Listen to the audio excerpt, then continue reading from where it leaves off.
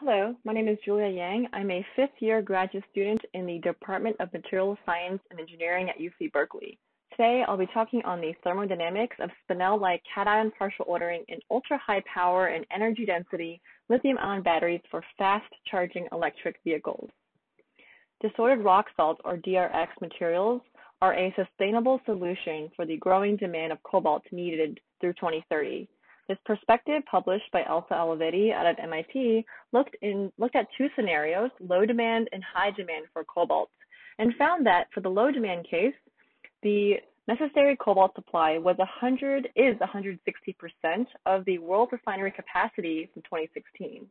And a lot of the demand actually comes from this blue, as you can see, which is the automotive battery industry.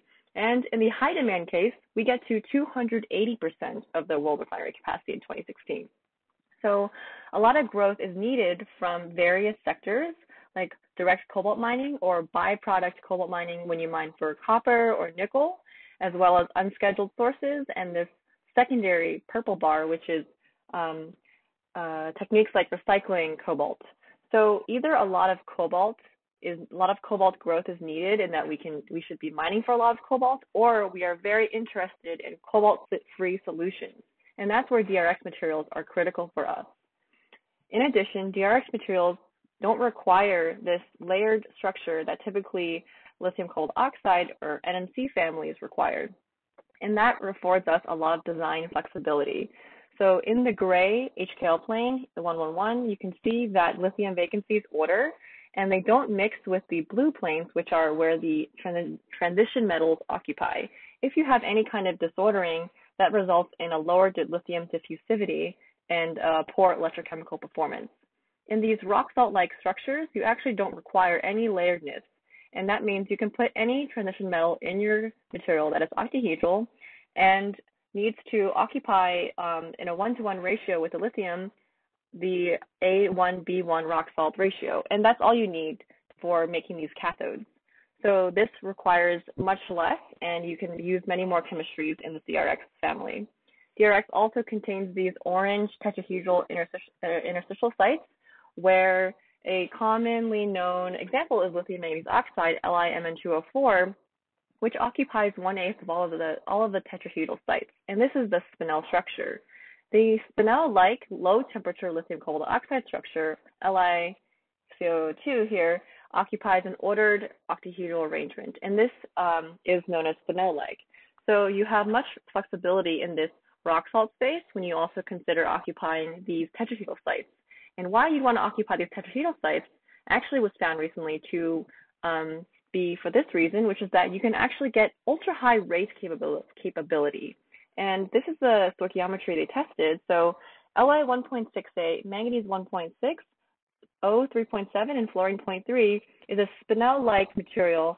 And I highly recommend you check out Zhejian Cai's presentation, which goes over the fantastic electrochemical performance of this material and other material at various cycling rates. And if you notice, you can clip at 3 volts and get still over 200 milliamp hours per gram specific capacity. And clipping at 2 volts gets you over 300 milliamp hours per gram. So this partially ordered material is quite unusual. And we think this fantastic rate capability comes from the unusual arrangement of the spinel-like composition, which is a departure from typical lithium excess DRX materials. Here I'm showing this bar chart-like explanation for how you can understand the novelty of the spinel material.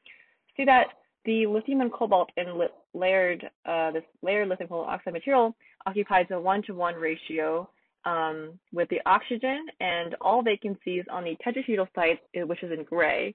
The lithium excess class has an excess of lithium that's disordered, denoted by this dotted pattern here. It also incorporates a charge compensator in brown, which is typically a heavier element compared to the redox metal. This is in purple, and that's cobalt-free. So you still have this A1B1 ratio here, and you have no occupancy of the vacancies that are tetrahedral. In this spinel-like composition, you actually have lithium in some tetrahedral sites, and you have vacancies in the octahedral sites. So this cation arrangement is quite unusual, and we think that's the reason for why this material has such unprecedented high rate for a disordered structure. And so for simulations, this LMOF3 space actually requires much advances in our typical training, model selection, sampling approaches for these three reasons: high component, disordered, and cathode. I want to first focus on the disordered component, which is that a disordered material requires large unit cells to capture the long range and short range phenomena, which means that we must use a coarse grading approach to calculate the energies of these systems via this lattice model cluster expansion method. And cluster expansion is an expansion of the system energy on its configuration. And some examples of this cluster expansion in battery cathodes is in calculations of average voltage curves. Lithium vacancy disordering energies are important, and you can use a cluster expansion to get that. You can also use cluster expansion to calculate solubility limits. So if you wanted to dope fluorine on your lattice and you wanted to compare the differences between the manganese oxide system with the chromium oxide system, let's say, you would look at where the order-disorder transition is for various composition of fluorine in your material, and then you can compare which material can incorporate fluorine more. And so another example you can use cluster expansion is to look at statistically the short-range order in different example cathodes. So here is lithium manganese titanium oxide and lithium manganese zirconium oxide, which have the same lithium content and metal content, but they have very different lithium diffusivities. And Monte Carlo simulations, here are snapshots of some examples, show that the chemical effects result in different short-range ordering and therefore different lithium connectivity, which is in green. And we had to use up to around 1,000 atoms to really see this difference in the short-range ordering. So that's why we are motivated to use the cluster expansion to understand this disordered system. The high component is complicated. Because we have, for example, on the octahedral site, 5 species: lithium, manganese 2, manganese 3, manganese 4 in the vacancy. When they come together to create this very familiar 4 octahedral cluster, this is incredibly important when understanding diffusion in this Dirac space.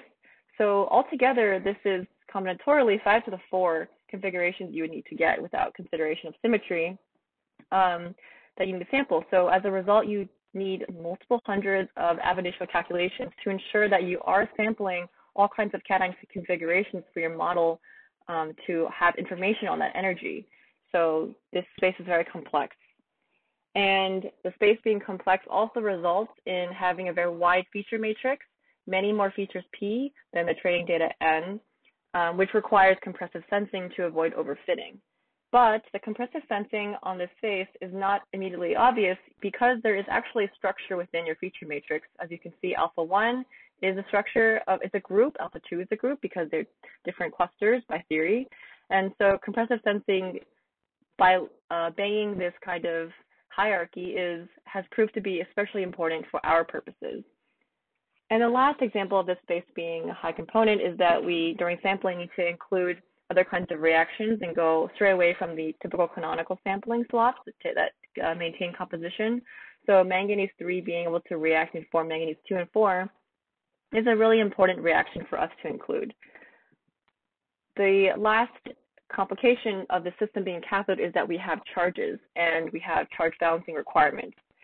For a typical procedure, we have looked at the magnetic moment of the manganese and assigned the oxidation state to the manganese according to the ideal case, which is looking at the magnetic moment for the manganese oxide, pure manganese oxide.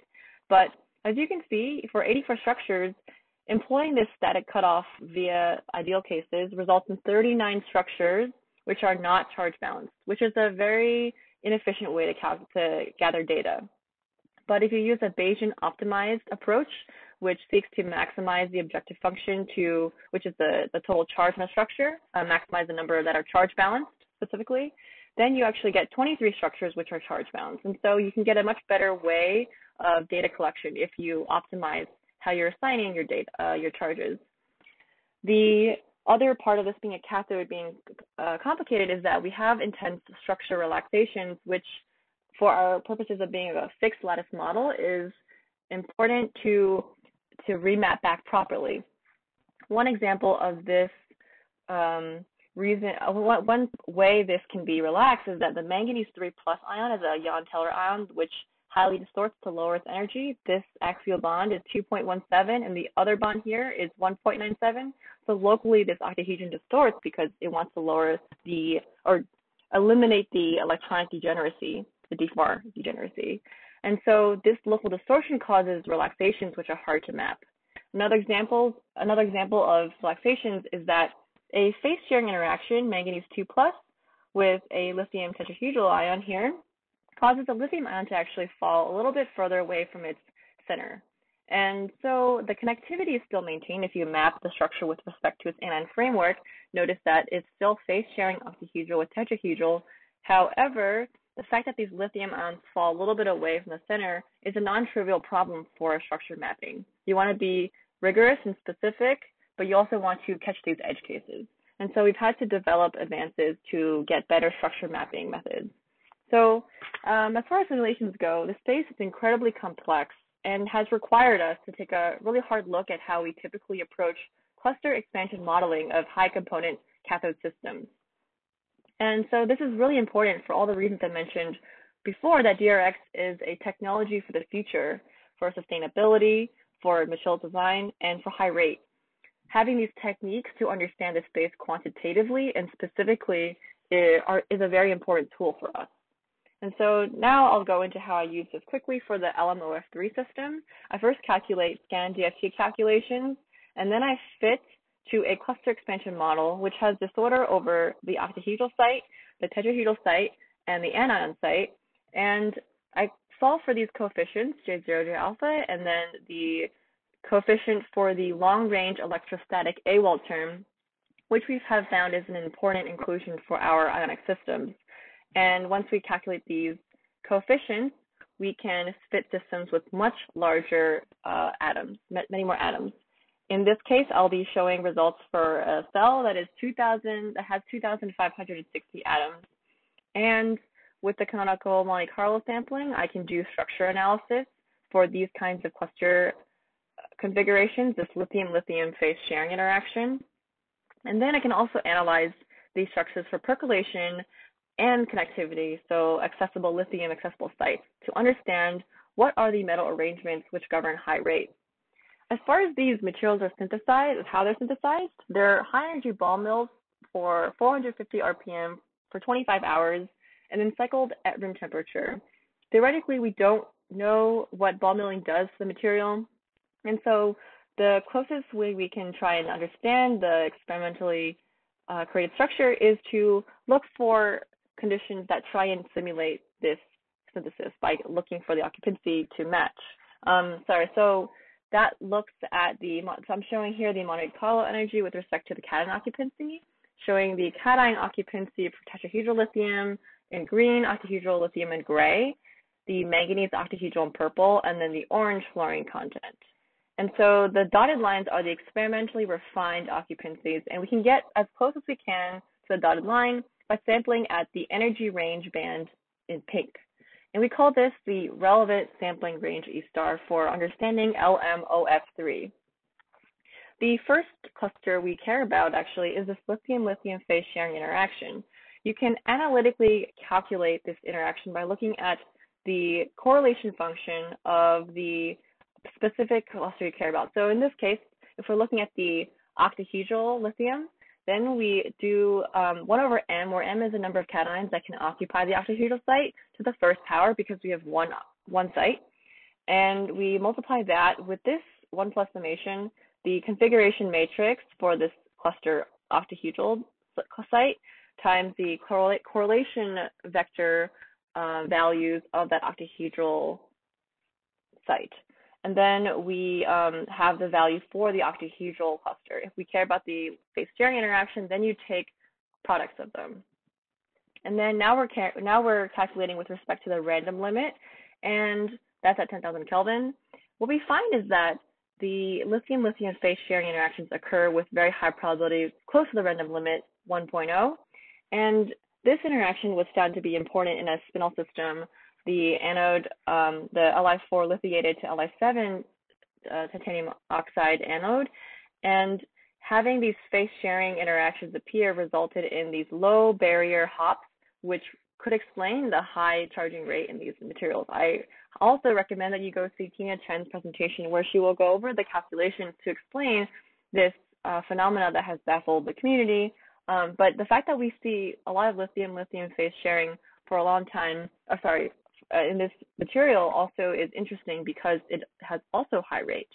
And so the last question I want to answer is percolation. Do these structures even percolate lithium? And what actually is the connectivity? How many sites are accessible if it is percolating?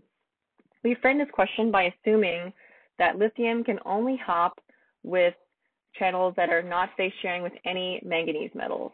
So only 0 TM hops are allowed.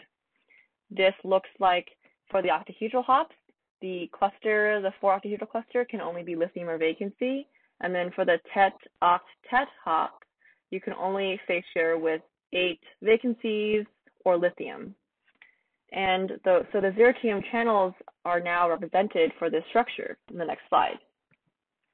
The green are the 0 TM sites, and the yellow shows the connectivity of these 0 TM sites if the 0 TM sites are 1 hop away. And that is denoted as this lithium vector or like lithium network.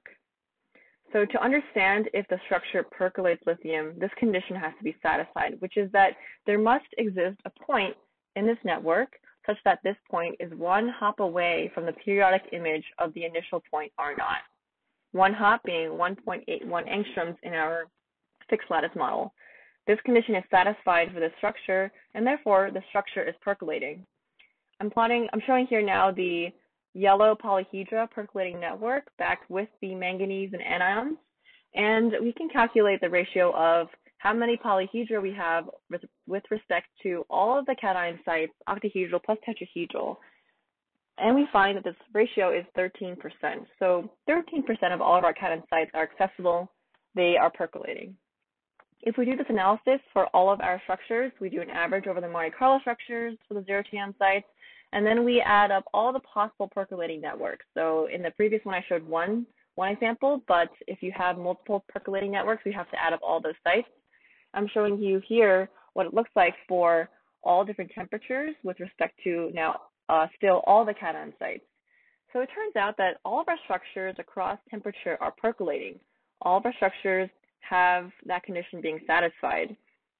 And the green bar is the number of 0 TM sites. As you can see, there's very little difference across temperature in the total number of 0 TM sites, meaning that if you have manganese being tetrahedral or octahedral, you still get pretty much the same number of 0 TM. What you get differently is this yellow bar, which is the percolating sites, and that's the lithium network vector that I showed earlier. It seems that metal disorder, which is more disordered at 5,000, less disordered at 400, controls not the number of 0 TM sites, but it controls the number of percolating sites, the fraction of total accessible sites, or accessible lithium if you end up putting in lithium. And if we compare this E star data with our experimental first charge and first discharge, we find that this should compute to roughly 0.32 accessible lithium per 4 anions. In experiments, what they see is actually 0.50 accessible lithium, which gets us not quite to the content before they see oxygen redox. And so this is actually typical of our simulations where we typically underpredict the capacity. And if we make additional assumptions, such as that lithium that are in 1 TM channels, which are a few hops away from the percolating network, are also accessible, then that may explain the difference between the simulations and the observed capacity. So what is becoming apparent, though, is that all of these metal-deficient disordered rock salt materials can percolate, but they have different capacities.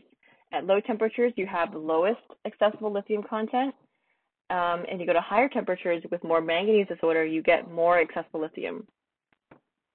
And so some conclusions for today are that first, we needed to develop extensive advances in cluster expansion approaches on multi-component cathodes to start understanding them at the level, at their level of their complication.